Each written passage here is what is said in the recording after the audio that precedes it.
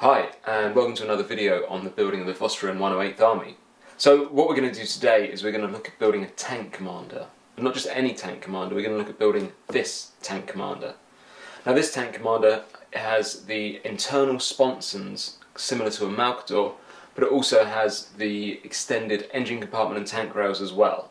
So we already talked about in one of the earlier videos the extended engine compartment and tank rails, but today we're going to look at the whole build. And I'm just going to take you through what I've got here in front of me. So, we've got our battle tank here, plastic kit. This is one of the newest versions, so it's got the small turret hole you can see here. I have got a tank accessory sprue. I've got a couple of Forge World turrets that I'm going to be using for this because I really love the Forge World turrets. The original turrets are cool, but these just take it to the next level.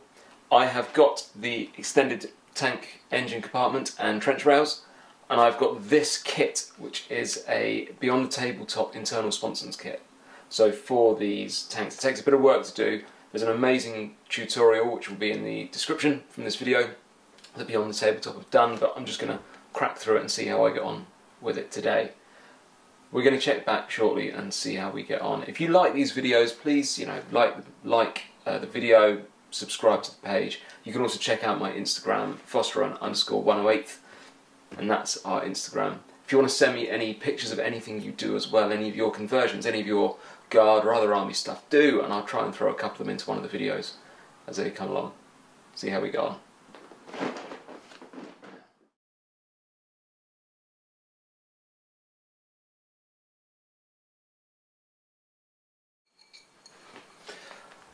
So, with these sponsons here, what we're going to do is we're going to adapt the track sections. Now I haven't glued these together yet, these are still separate.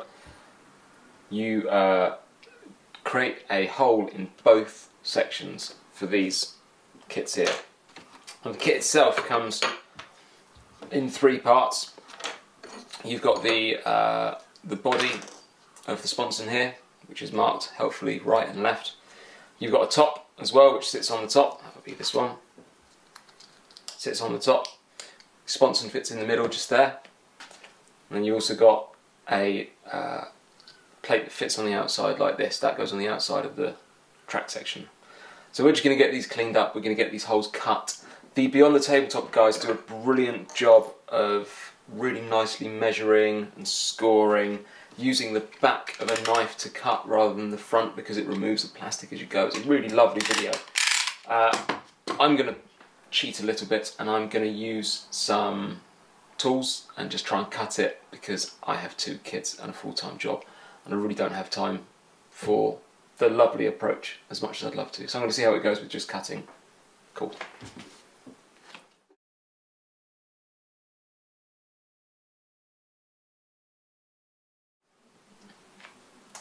What we also need to make sure we have as part of the kit is these pieces. These are the sponson internals. You still have to use those from the original sprue, so we'll just get those cut out and ready. And I'm not going to magnetise these, I'm going to just stick with one loadout, but also you can magnetise these so you can swap your sponson guns as well, which is a lovely thing to do.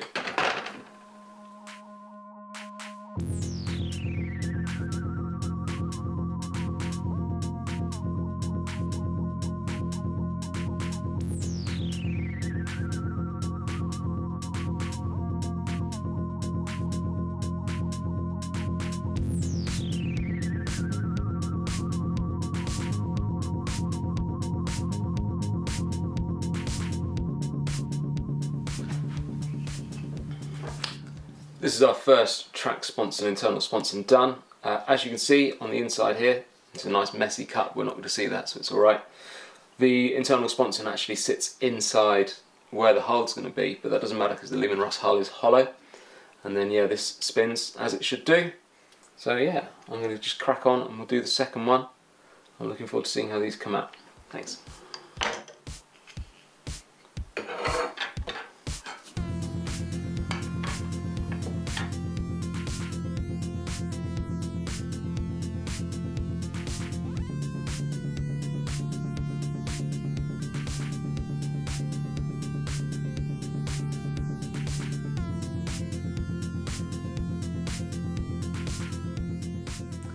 So, there we go, that's our internal sponsons done. That was a little bit of work, that probably took 45 minutes, if that.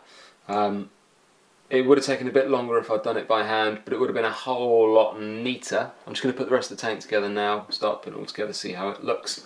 And then we'll look at the other parts of the build. Okay, so we have our Leman Russ hull here, all built. We just put a couple of extra little bits on. Sponsons, internal sponsons are in.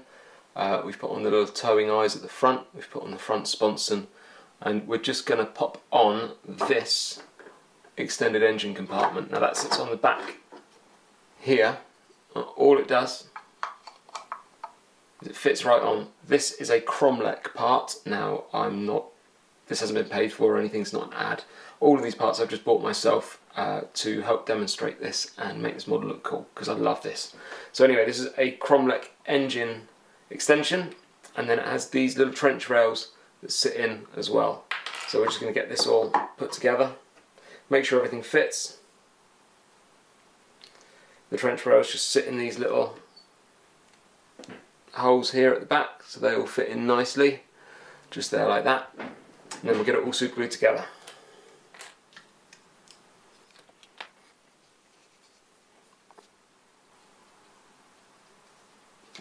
And the engine compartment sits over the wheels on the back here, the wheels on the back of the treads. Let's just get him in there. Popped in. He's just going to go in there, and hopefully that will stick beautifully. And whilst we're here holding this thing in place, we'll get these trench rails put on too. So pop a little bit of glue in.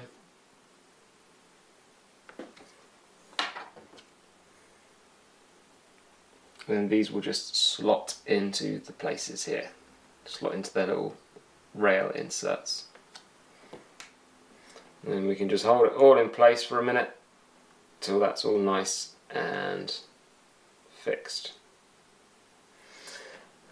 And that is the extended engine compartment on there. So what we're going to do next is we're just going to give everything a nice spray coat before I start adding accessories and stuff. I think I'm just going to get this model itself base coated, and then we're going to add some more accessories too in the next few minutes. Okay, so carrying on with the video, what we've done is we've finished putting our internal sponsons in. They look really great. We've painted the whole tank black. We've got the engine compartment on the back now, around here. Internal sponsons are all ready to go. They still move freely, which is awesome. And so we're just gonna start cutting out our track sections.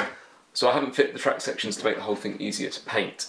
This is, track sections can be fiddly to paint. So I've just given them a coat of black. I'm going to cut them out, give them a coat of lead belcher on top of that, and then that'll give us a really nice colour. We can just add the tracks. Whilst this is all drying, I'll give the first couple of coats on here to paint it, and then it should make the whole process far easier. It's a really nice way to put everything in stages, so you're not having to try and touch in around the edges of the tracks with your paintbrushes. So I'll start cutting these out, then I'll go give them a nice coat of spray.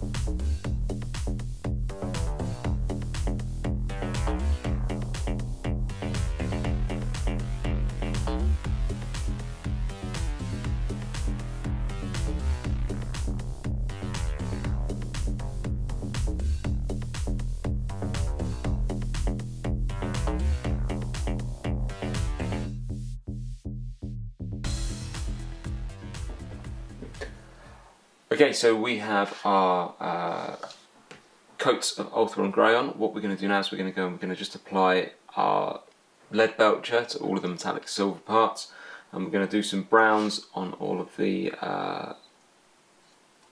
stowage and the coiled blankets and leather and stuff.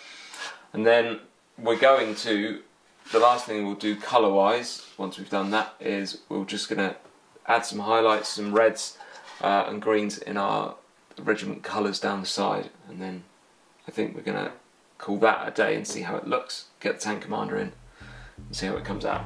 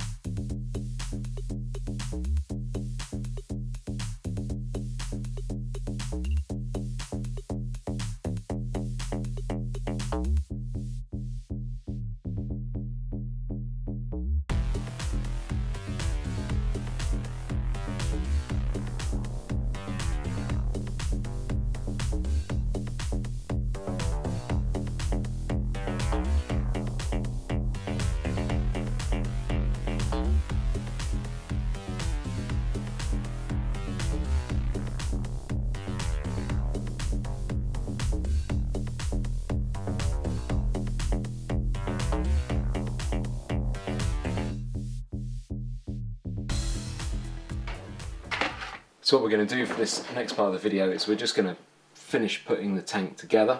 There's a couple more little bits of paint I want to do, but I'm going to get the tracks on so we can also start looking at possibly washing it down as well. We're just going to get these bits on here. Now, these track parts on these later Leman Russ models, they all correspond in the track sections. They tell you which part goes where. It's really helpful.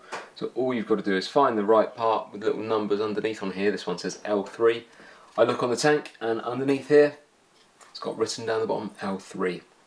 and that just goes in and sits in place very easily like that. So I'll get all this put together and then we'll see how it looks.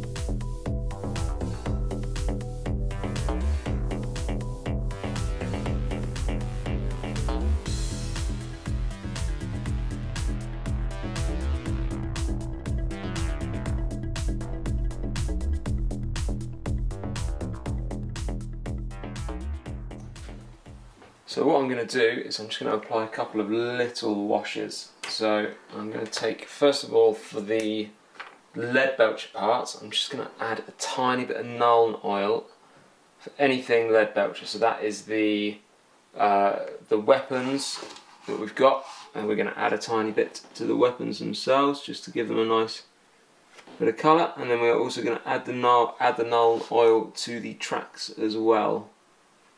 I'm going to just give that a nice little wash of this. That's just going to dirty these up really well.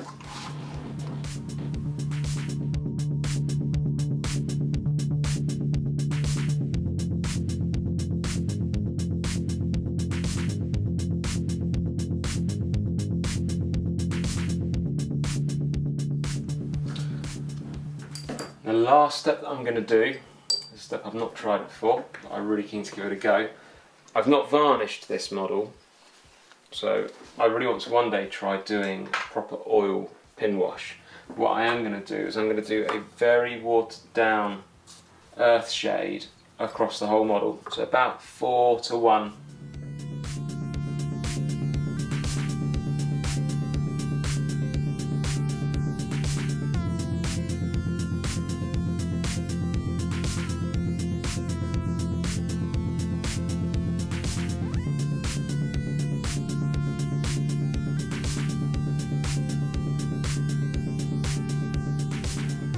So thanks for watching this video on building the tank commander. Just the things we did to finish the model after the last clip is we added our tank commander in here. The tank commander is a Vostroyan Lascannon spotter that we have cut down and fitted into the turret with a bit of green stuff underneath just to hold him in place and lift him up, and then glued in. He's got these great goggles that he looks through because he's a spotter, but he works really well. We added a respirator from the Cadian command sprue, I think it was. And then what we've done as well is all around the tracks, the dozer blade, bits over the hull, we've added some stolen battlemire texture. Once that was completely dry, and you can see it along the bottom of the track sections down here, once that was completely dry, we added a very light dry brush of white scar over the top of that. So all of that battlemire has a very light white dry brush over the top, which gives it a real 3 dimensions, makes it look more realistic. That's it, that's what we did. There's more we could do to it. We could varnish it and we could rust it and weather it in certain ways. But from a tabletop standard point of view, I'm really happy with that, and I think this is really going to stand out in the army. I hope you've really enjoyed it. Check out some of the other videos, and I hope you can watch some more again soon. Thanks very much.